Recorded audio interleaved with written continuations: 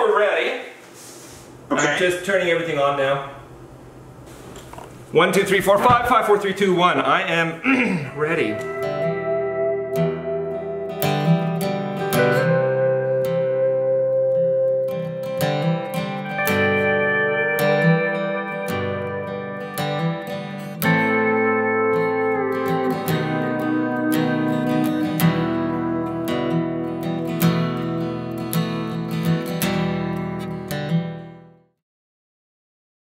So, thanks for doing this. I really appreciate it.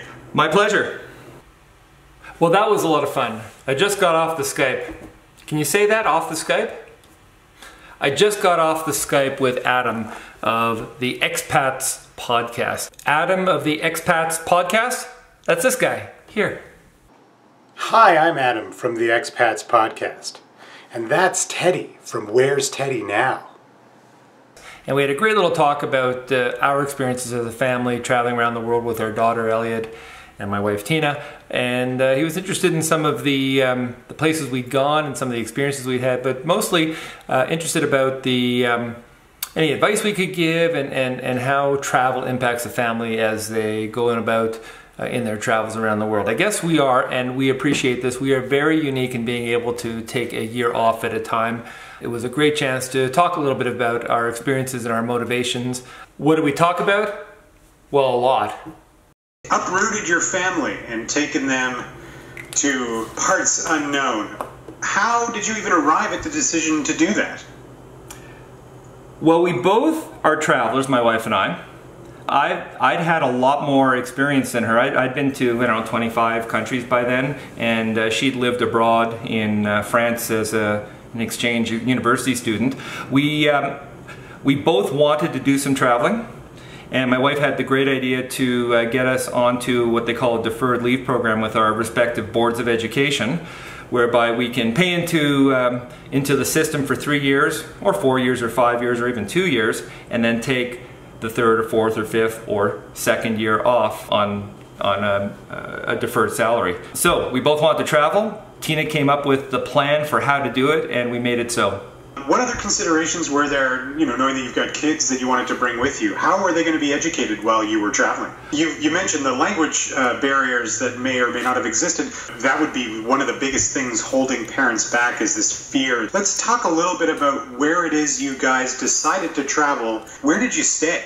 Did any particular one rise to the top? What did being together for almost 24 hours a day, 7 days a week do for you and your relationship with Elliot? And what about time alone for you and your partner? What would you say are some of the highlights? Were you highly nomadic, or did you sort of find a home base in each country? You've done this once, you're going to do it again, right?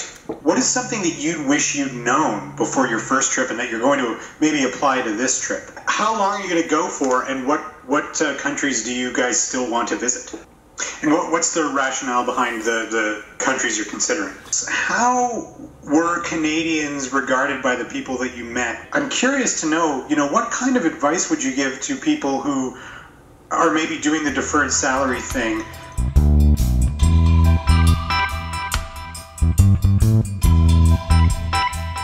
I think we definitely came out of the year strengthened in our relationships. It takes a lot of work, and I won't fool you. I love Airbnb. I've heard that travel can be really, really tough in a family, and what's the one I'm thinking? What's the party island in Greece? If you've been to Europe, you know this. You bring your kids to bars and cafes and everything else. We love food. The education was the easy part. A month is a minimum, and you don't get to know a place in a month. I have an expression I use with my kids is don't let life get in the way of an education. Parler en français comme un accent québécois, moi, si je voudrais. Trip planning has been a moving target, so we're on to plan 3 right now.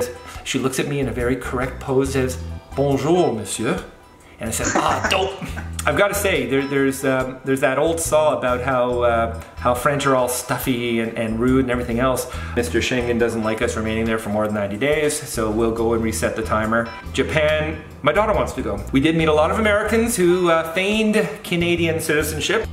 People are naturally curious about where we're from, and this is a tangent. As a teacher, I go off on tangents a lot. I had the intense craving for fresh bread, feta cheese, a fresh tomato, and olive oil for my breakfast. Have to admit, I'm more than a little jealous. Well now, you know what you have to do. Just do it. That is amazing, and I'm definitely overusing the word, but I will definitely invite you back on the Expats. Thanks so much, Adam. Take care, and thanks for the chat. Have a great day, Ted. Cheers. Bye.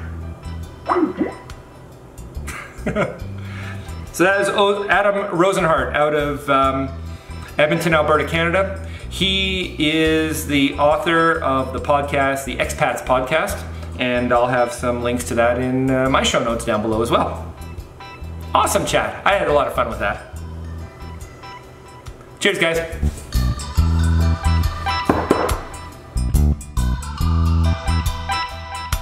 Oh, that must have been amazing. The word amazing could be easily overused. That's amazing. That is amazing.